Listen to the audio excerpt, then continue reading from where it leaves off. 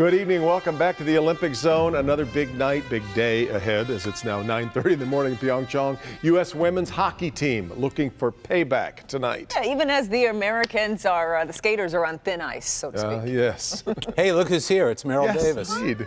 Hi guys. I'm back. I'm doing the Merrill Davis wave. Is the new thing. I do that. There you go. Well, before we get to you, we're going to do a rundown of some of the big stories of the day at the games. Tonight's big showdown, U.S. women's hockey. USA against Canada, rematch of the final in Sochi, where Canada beat the U.S. in overtime. Canada loves the gold. They're going for their 5th in a row. Canada has already beaten the U.S. this year in a preliminary game, but the American players feel it might be a different ending.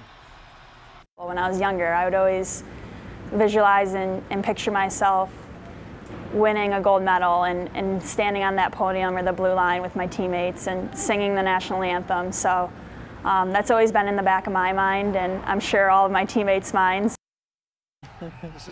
Well, unfortunately for the men, their quest for a medal is over. They lost to the Czech Republic in the quarterfinals. It came down to a shootout, and Bobby Butler there couldn't find the back of the net. No medal for the men's team. Hated to see that come down to a shootout either way. West Bloomfield's Kyle Mack has made the finals of the Big Air snowboard event, qualified along with fellow Americans Chris Corning and Red Gerard. Of course, Red Gerard already won the first gold medal for America in slope style. A great surprise. A 17-year-old came out of nowhere to do that. The finals on Big Air will be held on Friday. And Lindsey Vaughn's comeback bid ended with a bronze medal in the downhill. She was hoping for gold. At 33 years old, she's the oldest woman to ever win an alpine medal at the Winter Games. She's won 3 medals since 2010. Vaughn is struggling with the fact this is most likely her last Olympics. I gave it my best shot, you know. I tried so hard and I worked my butt off. It's been fun. It's been a fun ride, and I hope tomorrow I can maybe pull something out of the hat, but it's sad. This is my last downhill. I wish I could keep going, you know. We all do. Probably the best women's alpine skier of all time. Sure. And Meryl, you've been through that, knowing that this is the last one, that final skate. It's tough, isn't it? That's right. In Sochi, Charlie and I hadn't decided for sure whether or not we would retire from competition, and I think that was a really good thing for us, because when you go out to perform or compete knowing this is the last time, I think it adds an extra layer of pressure to make it that much more special. But you know, moving on from being a career athlete or a lifetime athlete is incredibly tough. In the world of Olympians, we have something called the post-Olympic blues. You know, you're on this high, and you're doing this thing, this amazing thing that you've worked for your whole life, and people are supporting you and so excited for you, and then you go home and it's sort of like, okay, this is normal life, and it's a little bit different. And so I think, you know, whether you're just coming home from the Olympics or moving on from Olympic sport or competing in the games, I think you sort of have to mourn a part of your identity. You know, you start to see yourself and understand yourself as a person really being identified as this sport or this commitment that you've made. And I think it can be very challenging to move on. In fact, you're working on a story for a newscast on that, what happens after the games. I am, yes. Post-Olympic blues. Yeah, looking forward to that. Coming up, Any high hopes for the women's American figure skating? They quickly dashed during a heartbreaking night on the ice. Each woman stumbling there. It just hurts to even look at it. I mean, what do you think about that? It's hard to look at. You know, I mean, I think that a podium finish would be very challenging for any of the ladies at this point, and I think it's okay. You know, we talked about Nathan Chen, and he was America's best hope for gold in the figure skating, and he turned this difficult situation into something beautiful. But for someone like Nathan, who was a potentially gold medal favorite, to come away from the games without a medal is incredibly disappointing.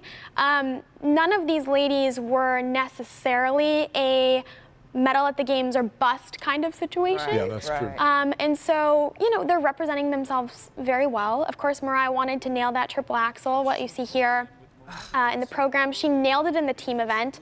Which was a historic event for American skating, right? That's right, the first time ever for an American lady. She helped the U.S. figure skating team to win a bronze in that team event. And of course, this is a disappointment. Mariah was and is an outside chance for a medal in the individual event anyway. This is Brady Tennell. This was actually, she's our reigning U.S. figure skating champion. This was actually her first fall in competition all season. Yeah. A little bit of a shock, I'm sure, for her, a shock for the figure skating community. But you know what? She, as we've addressed before, people consider her sort of like coming out of nowhere to win the U.S. championship. Karen Chen, we see here. These are tremendous ladies with a lot of talent, but their time isn't over. You know, this wasn't their one shot.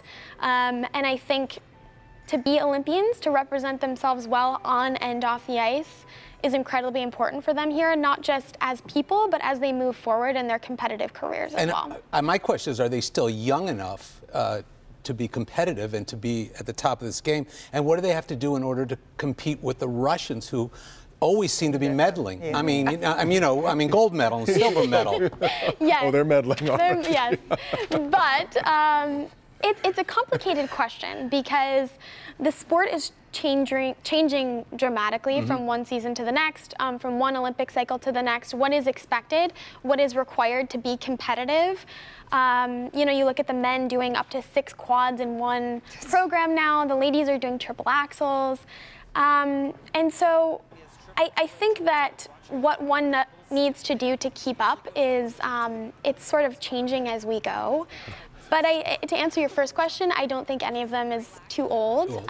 Carolina Costner of Italy, who's sitting, I believe, in 4th place right now, is 31 years old. And so, you know, as in many sports, we're sort of making things up as we go and figuring out what's possible. And I think that's what makes the Olympic Games so exciting, is you're pushing the limits of human capability. They already start pointing their minds then toward 2022, which will be in Beijing. And it's striking when you see we saw the video of Peggy Fleming to where we are today. Wow. The whole, I mean, it's not even the same sport, really. In fact, speaking of the pioneers, I just found this out. This is a great fact. I was asking Meryl why there aren't more great Scandinavian skaters like Sonja Henie, who from Sweden way back in the day, and you said... She is my great, I believe, great aunt. No way. A couple times removed. So she's, one of the most famous figure skaters of all time. That's phenomenal. She was the second wife of my great uncle. Of course she was. In the water. No doubt about it. That's really great. Meryl, thanks as always for being here with us. We'll see what happens. See what happens tonight. Yes. All right, well, still ahead, being a star athlete is a family tradition. Another family tradition here for this father and daughter. The lessons this dad is passing along could have a golden payoff. We'll talk about that next. Stars shining bright above you. Night breezes seem to whisper, I love you. Birds singing in sycamore trees, dream a little dream of me. The Gig Speed network that powers the dreams of America's businesses is now doing the same for America's Olympic and Paralympic athletes. Dream Gig, Comcast Business. The Olympic Zone, brought to you by Comcast Business, built for business.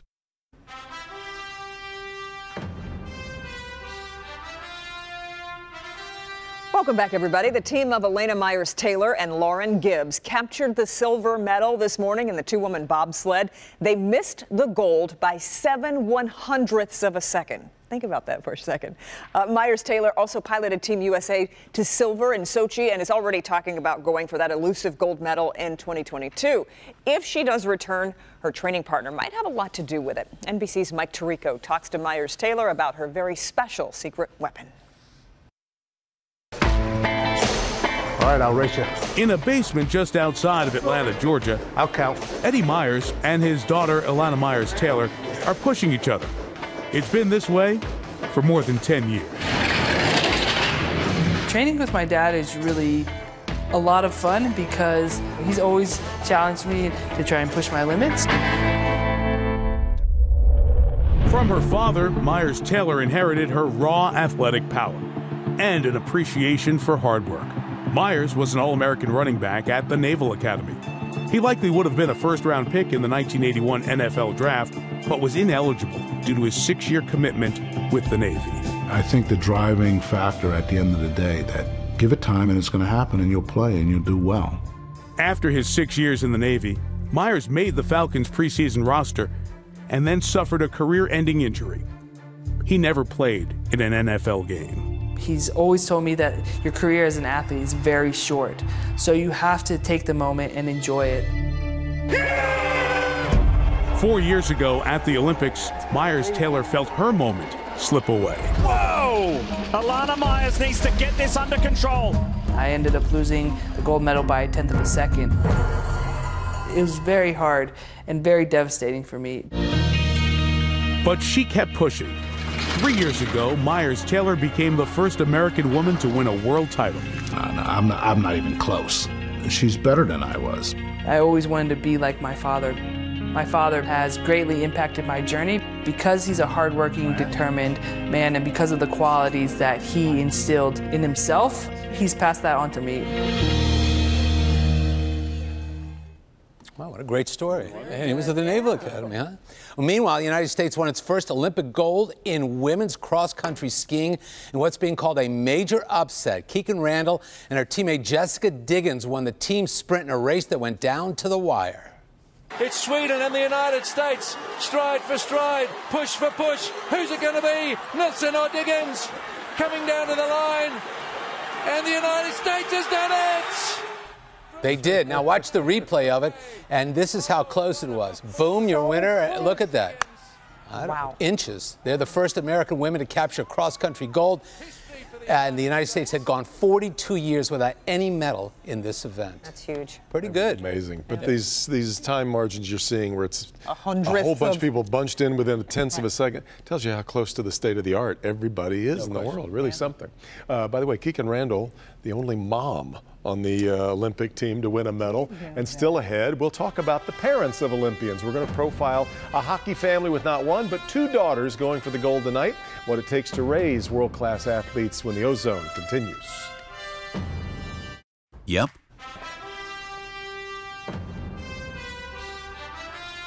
If you're the parent of an athlete, you can imagine the Olympics would be just so nerve-wracking for an athlete's parents, maybe more so than for the athletes themselves. We've seen families in tears, shouting encouragement, consoling, celebrating. Dylan Dreyer introduces us to a hockey family from North Dakota with not one, but two daughters going for gold. The Lamoureux twins are veterans playing on their third Olympic team. Each time, their parents were there. Our mom has just always been so supportive and bubbly and a cheerleader, and our dad's kind of just always been our coach. It kind of just made a perfect pair, I guess. And those roles were on full display against Finland. Get in there, let's go. Go, Minnie! Lamoureux with a chance, a shot, they score! Since they were 4, the sisters, both forwards, have always played together. They have what they call an undeniable chemistry. Lamoureux with a shot, he scores! Jocelyn Lamoureux! Yeah! And at the end of each game, the twins look for their biggest fans. They're such a huge part of our success and our journey, and we wouldn't be here without them. At the game against arch-rival Canada, the Lamoureux were anxious. You gotta hit those windows quicker. Oh, I'm not looking. Canada wins it 2-1. In Monday's semifinal, nervous energy had Pierre standing watch while Linda was on the edge of her seat. Go, go, here we go, here we go. Score! The United States will play for the gold medal. Their trip to the final assured, tears of joy, a reunion. Whether or not the twins take the gold, Pierre Lamoureux knows the girls will remember a story he told them often. You know, the face in the mirror. You can look at yourself in the face, say, I did the best I could, and walk to the happy. And the U.S. women's hockey team going for gold tonight. We had a real hockey game breakout at the end of their last skirmish tonight against Canada, and that game will be live on NBCSN, the sports network. All right, still ahead, more Korean cooking. Sun is firing off one-liners and shrimp tempura that are delish. Stick around. Hello, everyone. Mike Tirico back at the International Broadcast Center. Coming up tonight on NBC, it's a big day on the slopes with Lindsey Vonn and Michaela Schifrin back in action head-to-head in the women's super combined. In the men's slalom, Austria's Marcel Hirscher looks to add to the 2 gold medals he's already won at these games. In freestyle skiing, it's the men's halfpipe final with 4 Americans in it, including the defending gold medalist David Wise. Cross-country skiing features the team sprint, plus the final runs of women's bobsled with 2 American sleds in the medal hunt. All that and more coming up tonight on NBC. We've said it before, but I'll say it again. Kudos to our buddy Mike Tirico. He's just doing terrific work there. Last night, we learned about Korean blood sausage. Bernie's still recovering from that, but what are we cooking? A little more mainstream tonight? Yes, I would say a little more mainstream. You know, everybody's wondering, well, what part did you do in all this? And I can boil water if you need coffee, as long as there's a Keurig nearby. But for tonight, no Keurig needed, just a love of shrimp tempura.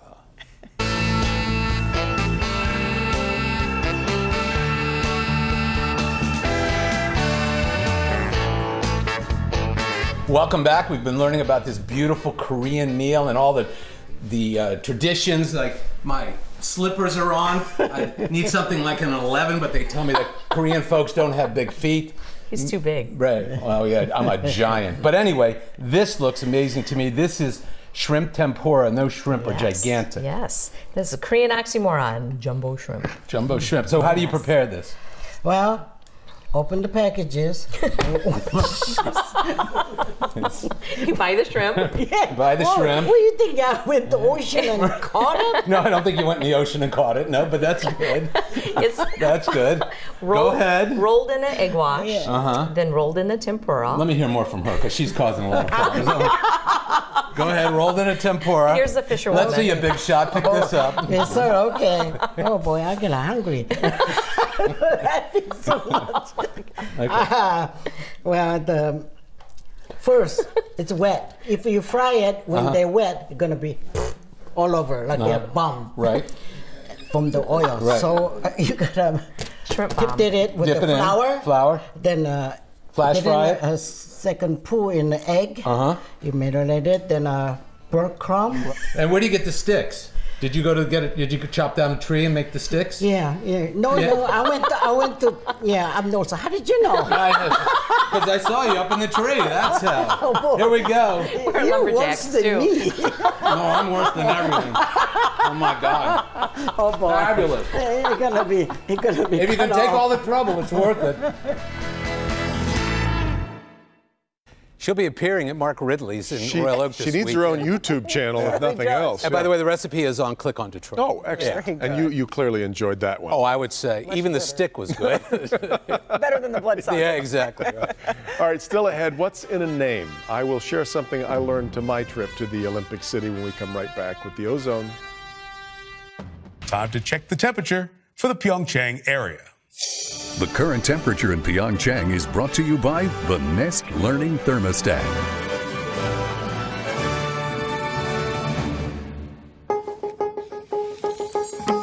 Because everyone likes easy. Sure do. Because everyone is on the go. Because we all like to save energy, but sometimes we slip up. Reaching up. Because sometimes we want it cool at night, then toasty in the mornings. Introducing the easy-to-use, energy-saving, adjustable from everywhere, easy on the wallet and the eyes, Nest Thermostat E. E is for everyone.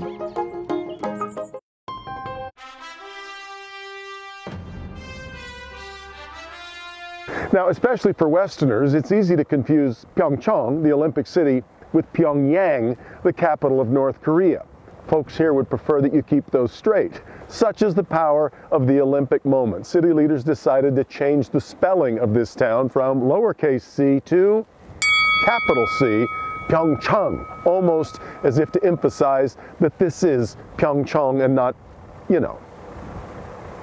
Is that wild? As part of their, when they were getting ready to try and make their Olympic bid years, they just decided to change the spelling. So why don't we say Pyeongchang? That is a question I'm still trying to get to the bottom of. For a while, it seemed clear that NBC was going to go with Pyeongchang, and that's certainly the way that I learned to pronounce it while I was there. And now Everybody in the broadcast is saying Chang. I'm waiting for Mr. Tirico to get back to explain what's happened there. Lester Holt on the first night said Pyeongchang, and everybody followed him. Flipped right at. It did seem that way, absolutely. didn't it? Yeah. It's Lester's fault. I don't know. I don't know. We'll keep figuring that out. That we will. The Olympic Zone returns tomorrow at 7:30, and we're back tonight at 11 with Local 4 news and weather. Right now, grab your Olympic snacks, maybe some tempura shrimp, your favorite chair, and settle in. Live coverage now from South Korea.